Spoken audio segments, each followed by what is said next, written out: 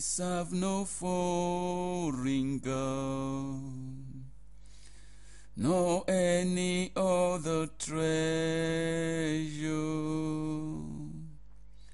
for you are my heart desire. Good day, everybody. My name is Joseph Adenuga. This is the audio format of the message I send on WhatsApp and Facebook every morning.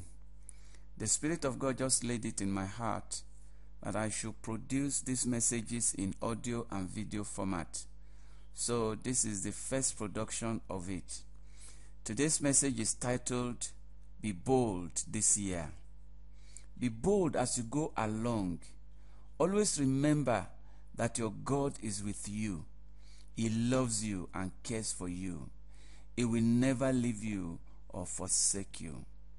It is essential for you to say like David every time you pass through difficulties and danger, that even though I walk through the valley of the shadow of death, I will fear no evil, for thou art with me.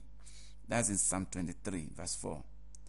Expressing this with confidence drives the fear away from your life.